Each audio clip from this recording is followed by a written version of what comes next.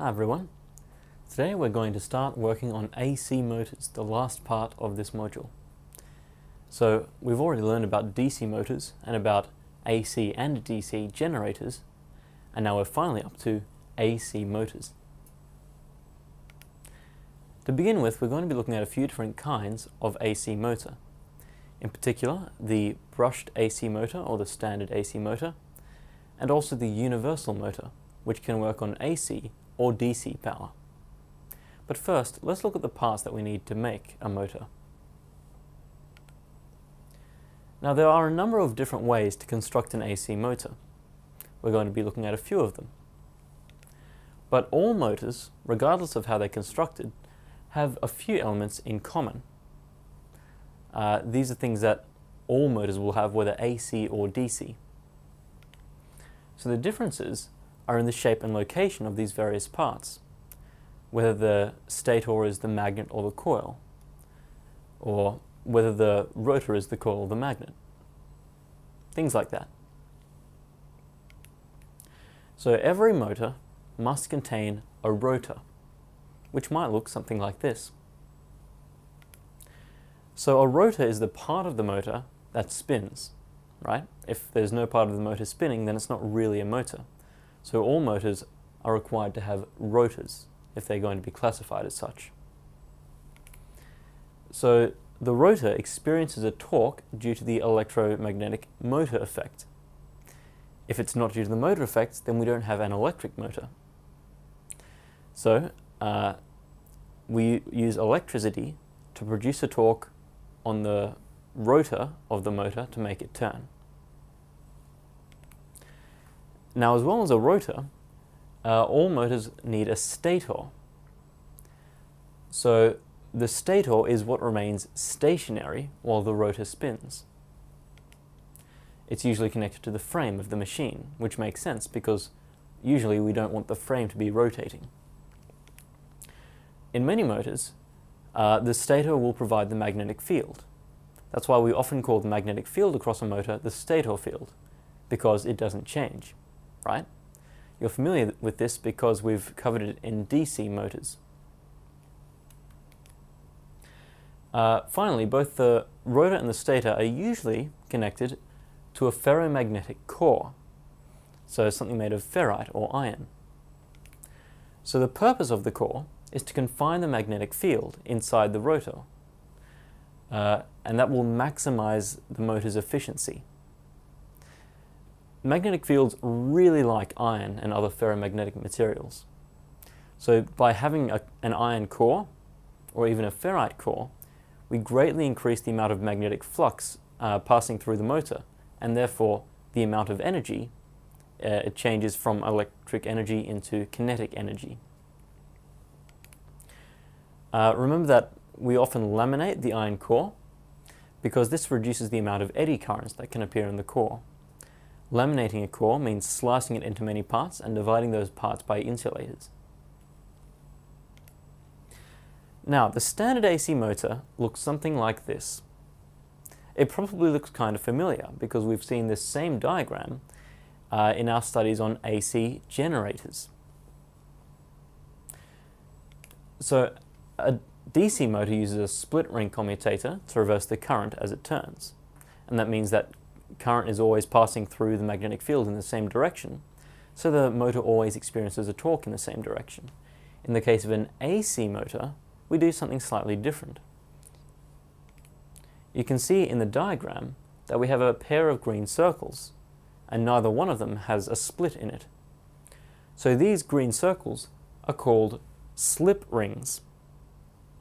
We don't need to reverse the current through the motor every half turn because the power source is already doing that for us, right? So we already have a voltage that is smoothly alternating, and that will control the magnet, the rotor of the motor spinning.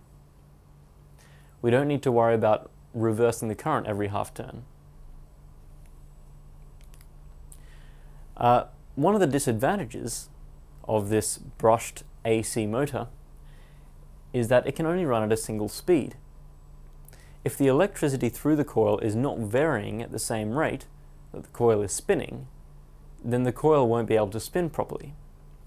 It needs to be rotating through the magnetic field at the same rate that the current through it changes. So if the current through it is 50 Hertz, that is, it changes back and forth 50 times a second, then the motor will need to be going around one full revolution 50 times a second. The frequency of the power source and the frequency of the motor's rotation have to match.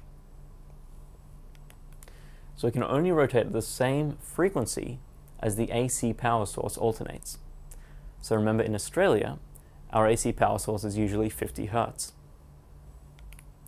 Under a heavy load, something that's enough to slow the motor down a bit, it will stop rotating instead of slowing down, because once its frequency no longer matches up with the 50 Hertz of the AC power source, it won't be able to spin at all. Whereas for a DC motor, we would only be slowed down by a heavy load. Now we have a different sort of motor here called the universal motor. It's called universal because it can run on both AC electricity and DC electricity. This makes it quite different from the other motors that we've covered so far. The way that a universal motor is constructed is by placing electromagnets for the magnetic field that are connected to the same current that is led to the rotor, right? So the power source for the motor powers both the rotor, which needs a current in a magnetic field, and the magnetic field itself. So if a DC power source is provided, the electromagnets will of course have just a constant magnetic field, and the motor we get will just be exactly the same as a DC motor. But what happens if we connect an AC power source? Well, first, let's look at the effects of an AC power source on a normal DC motor.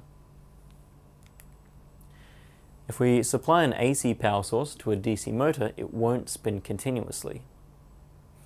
It'll spin partly in one direction, and then stop as the power source alternates, and then spin back in the other direction. So it'll only turn back and forth. It will not spin continuously. This means that we cannot use a normal DC motor with an AC power source. And the reason that it turns back and forth when we change the current through it is because the magnetic field won't change. So the magnetic field is always pointing in the same direction, and then if the current points in different directions, the force will point in a different direction. But what happens if we have a universal motor? If we connect an AC power source to the universal motor, then every time the current changes direction, the magnetic field in the motor will change direction too.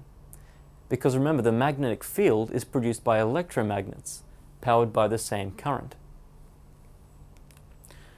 So the stator field is created by electromagnets that are powered by AC power, which means we have a changing magnetic field that will match the rate of change of the current in the rotor. So, when current's flowing in one direction, it's all well and good. When the current reverses, two things happen. First of all, the current in the rotor reverses, and second of all, the current in the electromagnets reverses. And this means that the rotor will always turn in the same direction. Let's look at the right-hand rule. If the magnetic field is pointing in this direction, and the current is going up, then the force on the rotor will be in this direction. If we reverse the direction of the magnetic field, so it's going that way, and the direction of the current, so that it's going that way, the force is in the same direction. So that means no matter which way current is flowing through the universal motor, we will always get the force on each part of the coil, or the torque on the entire coil, going in the same direction. So by changing the direction of the current through the universal motor, we don't change the direction of the torque.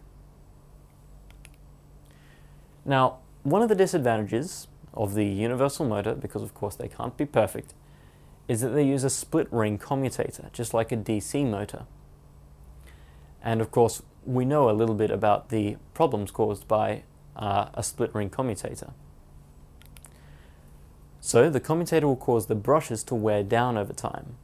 Every time the brush passes over the split of a split ring commutator, it wears down a little more.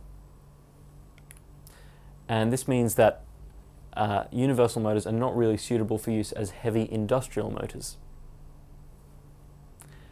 Alright, so that's the end of the theory. We've learned about the various different parts of motors, as well as 2 types of AC motor. Let's go on to some questions. Question 1. Which option is not essential for an electric motor? Is it the stator, the rotor, the power source, or the pair of brushes? Let's go through our options. If we didn't have a stator, then the rotor wouldn't be able to spin in relation to anything. And without spinning, we can't really have a magnet. We can't have a motor, rather. So a spinning motor needs a stator as a solid frame to spin relative to. Similarly, we're going to need a rotor. Without a rotor, there's nothing to do the spinning, and so we can't really call the device a motor.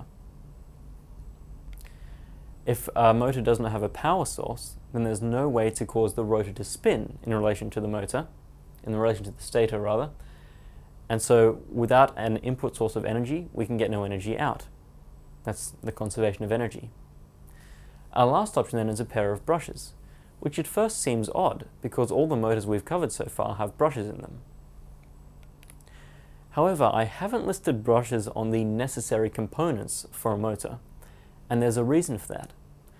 There are some types of electric motor, which we'll be getting onto in a moment, that do not use brushes in order to turn the rotor.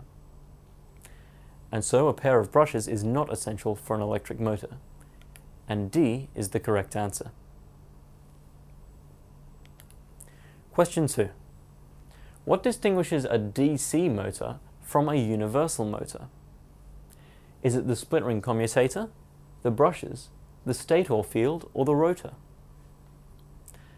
So a universal motor is one that can be used with an AC power source instead of a DC power source. But when the DC power source is connected, it behaves in the same way as a DC motor.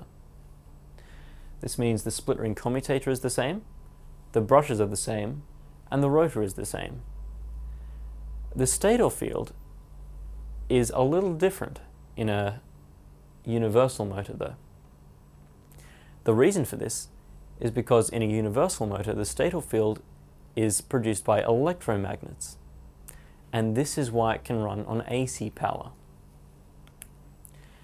So in a DC motor, we can use permanent magnets in order to produce the stator field, but in a universal motor, we must use electromagnets. When the stator field changes direction, the current through the rotor will change direction at the same time, so that the force is continuous and doesn't change direction. Question 3. What is the purpose of a ferromagnetic core in a motor? Remember that an iron core, or a ferromagnetic core, was one of the parts that I listed that was in most electric motors. Can you remember why that is? Well, the thing about ferromagnetic materials is that they really like magnetic fields. They're very permeable to magnetic fields. And so, a ferromagnetic core will be able to confine the magnetic field so that the change in flux across the motor is maximized. We won't get any change in flux around things that aren't near the core, like the areas just outside the rotor. So the strong magnetic field that's confined there by the ferromagnetic core is able to let a greater force act on the rotor. And this means that the motor is able to produce more torque and drive a heavier load than if it had no iron core, or rather no ferromagnetic core. Question 4. Draw a diagram of a universal motor, clearly showing how it differs from a DC motor. Now remember, the picture of the universal motor will be quite similar to the DC motor, but there will be one main difference. If here's our diagram for the universal motor, you can see that we've clearly labeled that we have electromagnets producing a stator field. This is the main difference between universal motors and DC motors. If we have an AC or a DC power source, it'll produce a magnetic field with the electromagnets and also run through the rotor of the motor. When the direction of the electric current changes at the power source, the direction through the rotor and through the electromagnets will change so that a constant torque is produced. Question 5. Outline the advantages and disadvantages of universal motors compared to standard AC motors. Can you imagine what these might be? Well, one of the big disadvantages is, of course, the split ring commutator. And of course, the advantages that we can think of are the advantages of DC motors compared to AC motors. So universal motors can run on AC power or DC power. It's why they're called universal motors, whereas standard AC motors can only run on AC power. So there's one advantage that universal motors have against standard or brushed AC motors. Standard AC motors can only run at one speed. It has to be the same speed as the power source is alternating, right?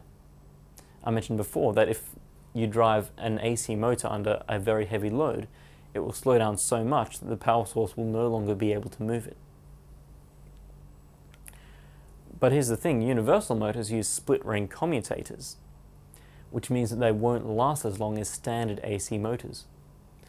The commutators will wear down more quickly if they're going over split rings than if they're going over the slip rings of a brushed AC motor. So, this is the end of the questions. In this section, we've talked about two different sorts of AC motor, the standard or brushed AC motor, and the universal motor, which can also run on DC power. We've also talked about some of the essential parts that are found in all electric motors.